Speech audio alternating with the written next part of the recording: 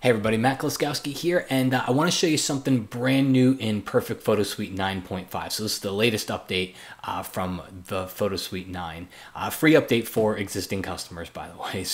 But you got to see this. The On One team, I'm so incredibly happy at what they've done here because they've been heads down working on this browse module. Okay, we use the browse, and a lot of photographers use the front end to Lightroom to quickly find their photos. All right, to me, the biggest, most important feature of doing this is it's got to be fast, because that's why we're doing it. Lightroom works great for a lot of things, and once you get your photos in there, you can do a lot of organization. But I want to quickly see them, so I'm going to open up a folder here. This has got hundreds of 36 megapixel files in it.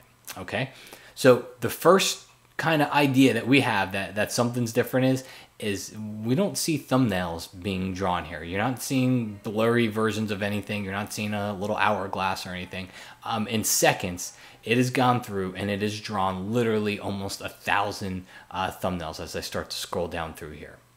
Okay, so that's a great improvement.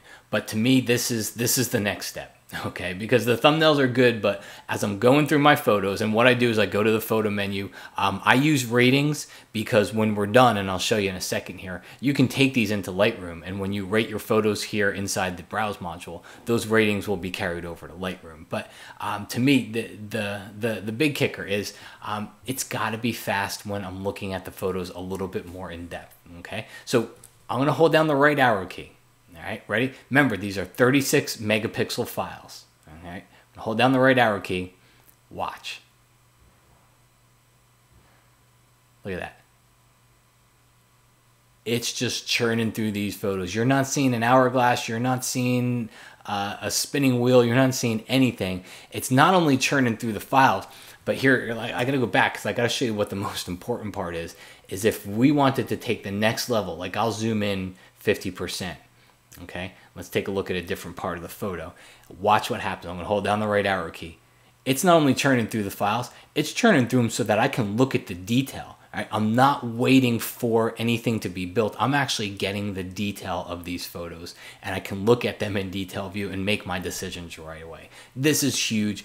Hit the number 5 when you get to a photo you like. Hit the number 1 when you get to a photo you don't like. When you're done, you can select these photos and just drag them straight down over to your Lightroom icon, or just head up to the file menu and you can send them over to Lightroom.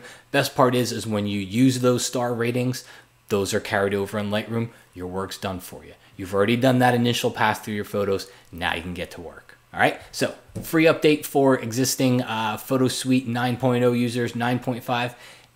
Just anything for the browse module, download it and try it out.